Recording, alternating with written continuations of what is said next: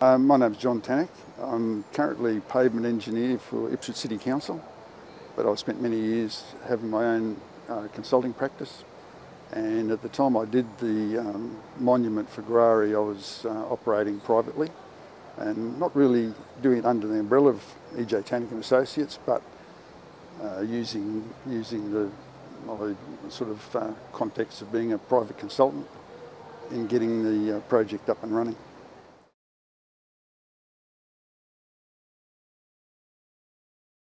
Engineers don't do stakeholder engagement well, and I've probably been guilty of that in the past.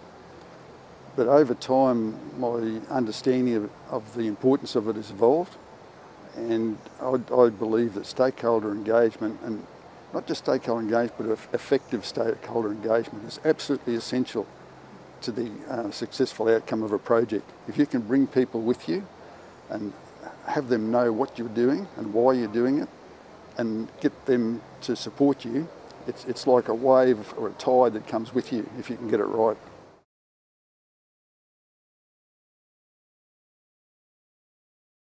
In New Guinea, I'd never been there before until 2016, but I had people around me who had been there and who knew the culture, and they warned me early on that it was very important, if you said you were going to do something, that you needed to do it.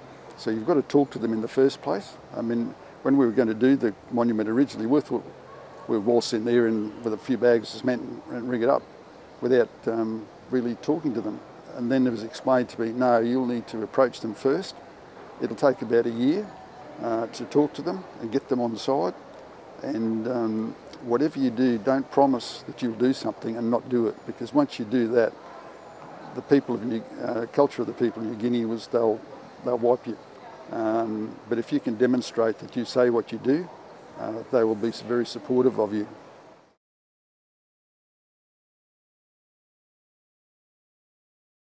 You've got to identify who your key people are, and communications is the key. I first had an example of how important it was when I had two contractors. I operate an avocado farm, and we had two contractors come in around about the same time. One of them never returned phone calls, and he would lob on site without telling you who was coming, and you weren't ready for him. And in some cases we just had to tell him to leave and come back another day. Whereas the other contractor would ring you up and say, this is what I'm going to do, this is how I'm going to do it, and this is when I'm going to do it. He'd ring up the day before, I'll be there tomorrow, is that still okay? And the communications were so good. And up to that point, I probably wasn't the best communicator or the best at engaging in stakeholders, but it was a lesson to me of just how important it was to have those good communications, effective communications, keep people in the loop.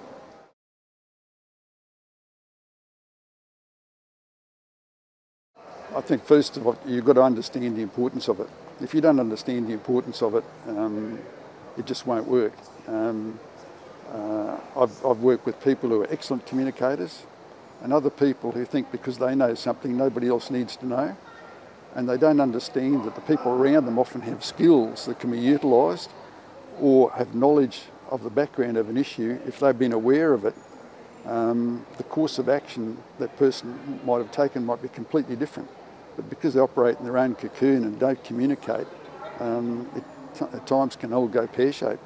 So I guess engineers have got to understand it, and they've got to make a determined effort. And I know the way I approach stakeholder engagement has changed over the years, and you just can't be set in your ways. If you stay set in your ways and don't engage in effective consultation, you are doomed to be less effective than you potentially could be. People have alerted to me to things I need to do differently. And one thing about working in local government, you usually get good feedback. It might not all be positive feedback, but it's useful feedback. And you've just got to learn to change your ways. I've often had people say to me, well, if I talk to them, they'll want to do this, they want to do that. We've already got our set course of action set. They're going to hold us up if we go that way. But you can't.